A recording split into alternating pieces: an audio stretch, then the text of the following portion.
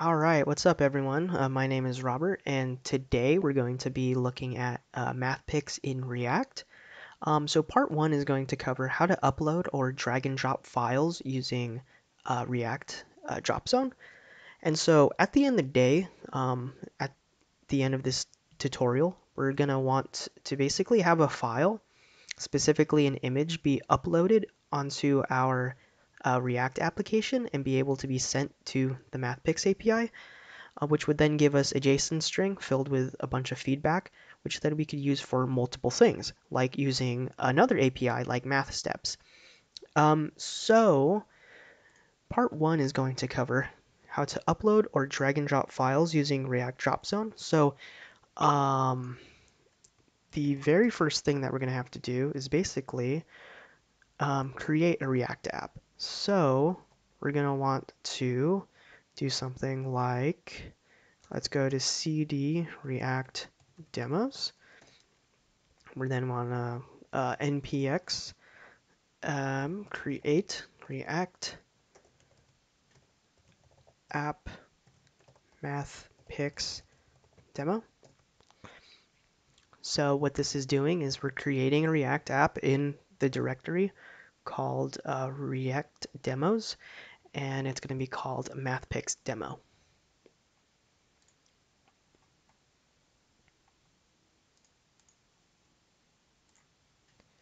All right, so that took a couple of minutes, but everything's done. We can now go to cd mathpix demo. Now we are inside it. Now I can say something like code dot, and this will open my preferred IDE, Visual Studio Code. So if none of this worked for you, just so you guys know, that probably means that you don't have npm, nor do you guys have node.js, which just means that you have to look it up on Google and download it and see if you can work it on command line. And if you guys have any other problems with that, just let me know. I could always make a video on that. Um, so let me just open this up real quick.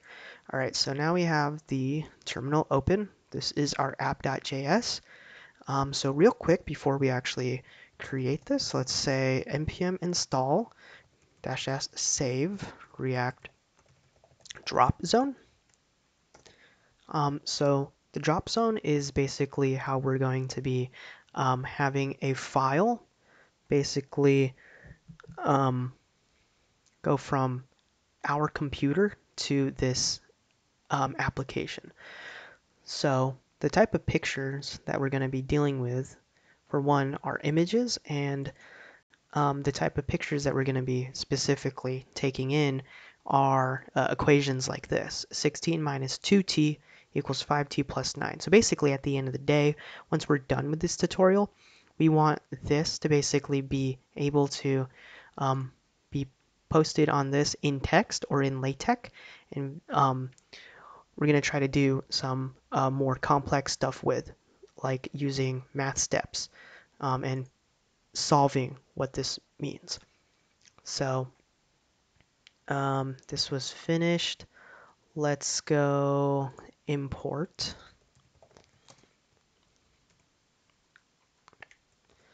React Dropzone real quick.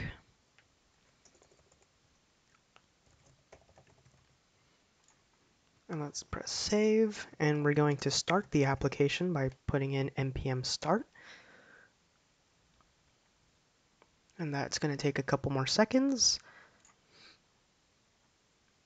All right, that took a couple more minutes, or about a minute more than it should have. But so this is basically what you see once you start our React application. I deleted everything else currently because we're going to do this in our own way.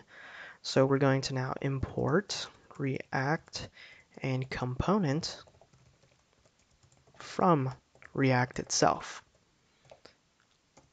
We're then going to say class app extends component, and this isn't really necessary right now, putting in component, but probably later we're going to need it.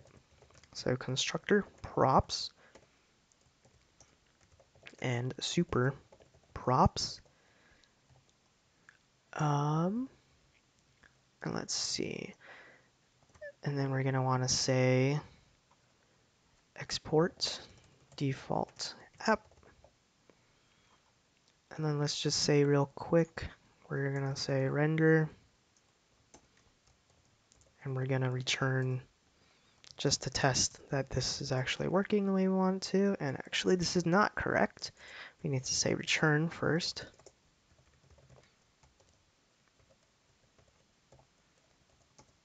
And we're going to say div, and let's just have a p component that says test. So this reloaded. Let's see, what is the problem here?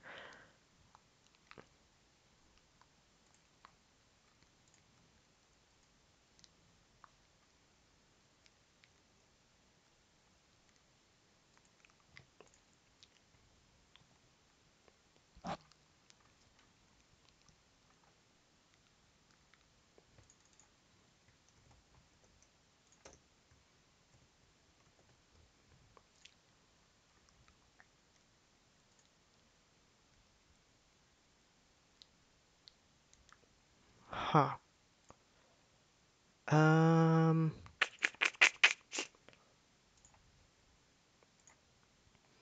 all right. I don't know why that happened, but I deleted the logo.svg to remove that real quick. So as you can see, it says test up here, so we know that our changes here have definitely fixed what's been happening. So let's now start with the drop zone. So let's go create this drop zone component real quick.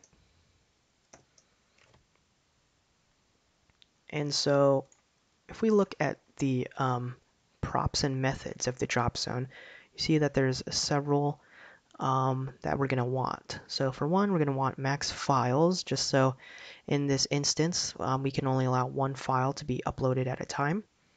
Min size, max size, which means how many bytes we're going to allow. Accept is going to accept the certain MIME types, which if you don't know what that means, that's totally fine. It's just basically the image types. So PNG, maybe a GIF, JPEG, stuff like that. And so we're just going to say right now, let's say we want a min size of 1 accepted. We're then going to say we want a max size of 5 million, which is about 5 megabytes, if I recall. 1, 2, 3, 1, 2, 3. Okay. We're going to accept these certain MIME types. So we're going to say we're going to allow images of PNG, images of JPEG, images of WebP, and let's just say images of TIFF. Just in case, who knows. We're going to say max files is going to equal 1.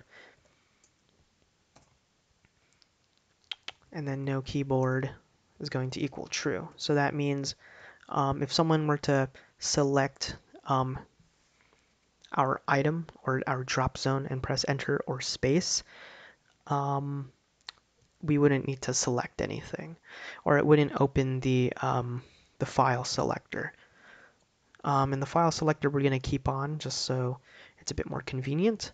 So we're also going to say on drop is going to have a thing. We're going to say file and console.log file. And then we're going to say on drop accepted, which is going to mean if the item passes all of these things pretty much, then we're going to accept it. So this is going to be this dot on, let's see, on accepted drop. And we're gonna create that method in just a second, and we're gonna say on drop rejected, which is gonna be something as simple as saying console.log bad or bad file. And so real quick, let's go up here and let's create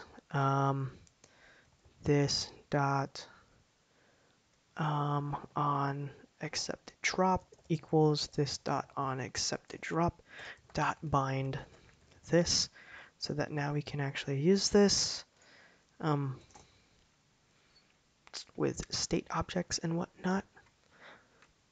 And then we're going to say on accepted drop console.log. We're going to say accepted file. Okay. And let's just make sure real quick this is going to work. Actually, it won't, because we need to actually implement some of the stuff inside real quick. So let's say based on documentation, it kind of looks like this. So this stuff right here is required for this to actually work. So I'm just going to put these down real quick.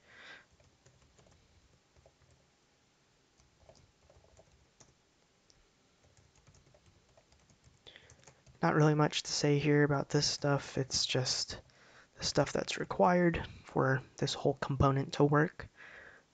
So we're going to be adding this here. And then we're going to say return.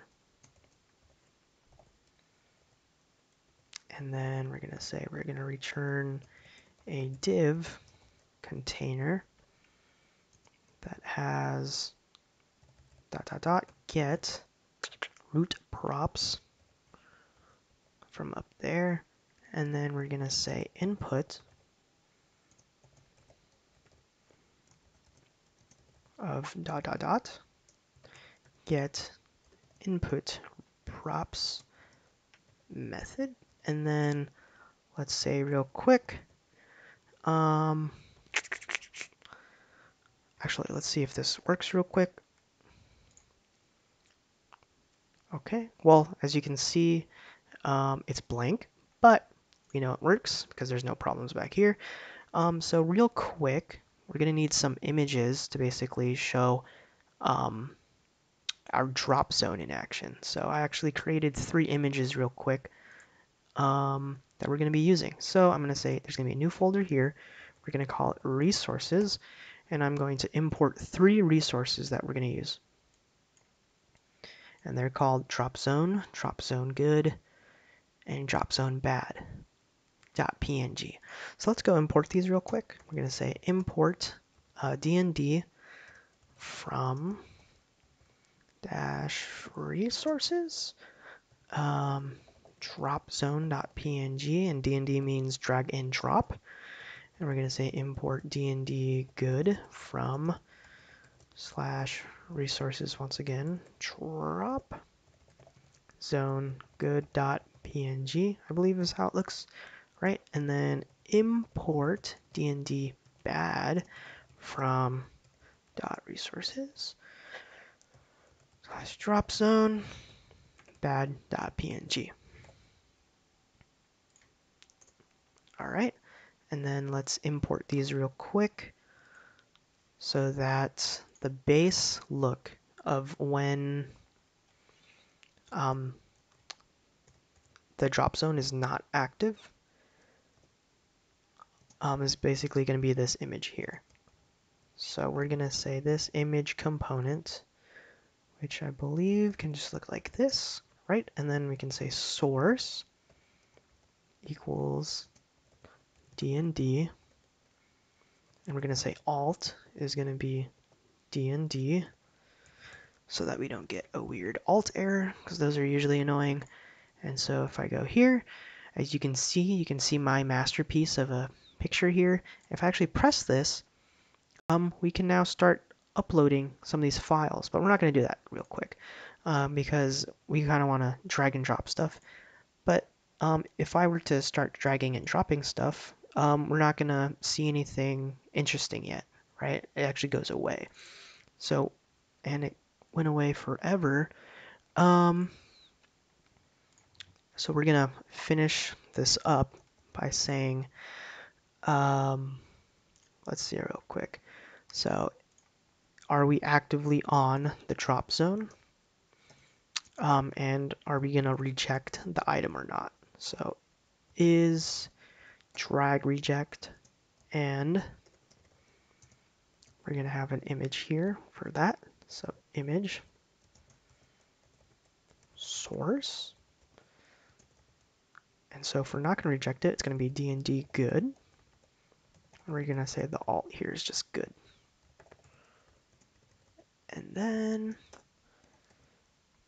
is drag active once again, and is drag reject and the item that we want. So this is image source D&D bad. The alt will be bad. Okay, so currently I think that should be it in terms of what we want to show. So if we upload here, if we actually drag and drop something like this, it shows us good upload, yay, because that means that that file is between 1 to 5 million bytes. It is a PNG, a JPEG, a WebP, or a TIFF, and is only one file. And say what happens when I try to glide a GIF on top of it. It says bad upload because this is a GIF. And if I actually drop it in there, if I open the inspector here and look at the console, it'll say bad file and the array will be 0. But say if I drop a appropriate picture on here, it goes in, it says accepted file, and it shows us all the bits that we want, which is the name, example PNG, the path, the size, which is only 11K bits, the type, which is an image PNG, and so on and so forth. So that's pretty much part one of what we want to do. So we basically created the drop zone. So after this, we actually want to then convert the file that comes in through this drop zone and actually obtain its base64 data. And from there, we can do a lot of fun things with that. But today, that's pretty much it for now. Thanks for watching, everyone.